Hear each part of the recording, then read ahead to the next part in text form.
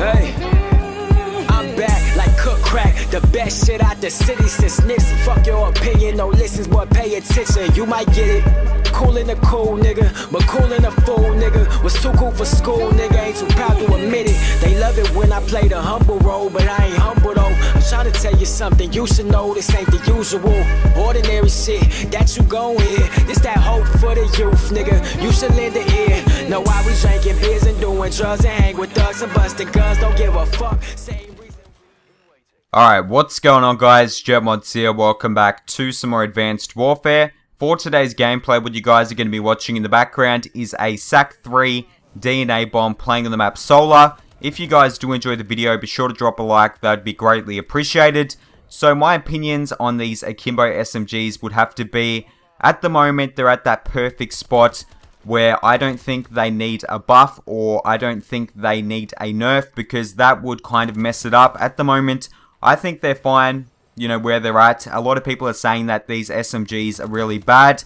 In my opinion, I think they're fine and they have a decent amount of range on them, so you can, you know, win mid-range gunfights and stuff like that. Along with that, they're a bunch of fun. I was actually grinding for this gameplay last night, and I was having a race with my friend to see who could get the DNA bomb with these guns first. And I was just having a load of fun just running around, even though I was dying on streaks and stuff like that. I was just having a load of fun just running around and jumping around and having a bunch of fun with these guns. If you guys are ever having like a bad time on Advanced Warfare and you guys aren't dropping DNA bombs or something like that, I'd recommend just chucking these guns on and just running around and having a bunch of fun. That's what I'm going to start doing from now on, because these guns are really fun to use. So tell me your thoughts down below, what your opinions are on the SAC3s. In my opinion, I think they're fine. I don't think they need a buff or a nerf or anything like that. I think at the moment they're not quite balanced, but they're just fine. So, anyway, a lot of you guys are requesting for me to do a class setup video.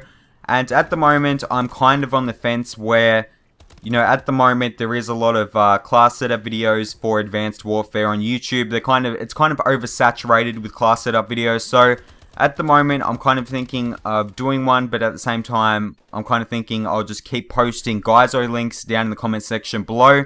So tell me what you guys want to see. Tell me if you guys want to see a class setup video. At the moment, I know there's a few people out there that want to see my classes and stuff like that. But if we can get, you know, majority of the people wanting a class setup video, then I'm down to do a class setup video. If not, I'll just continue posting Guyzo links and stuff like that, and you guys can see my class setup. But another thing that I wanted to quickly touch on is live comms.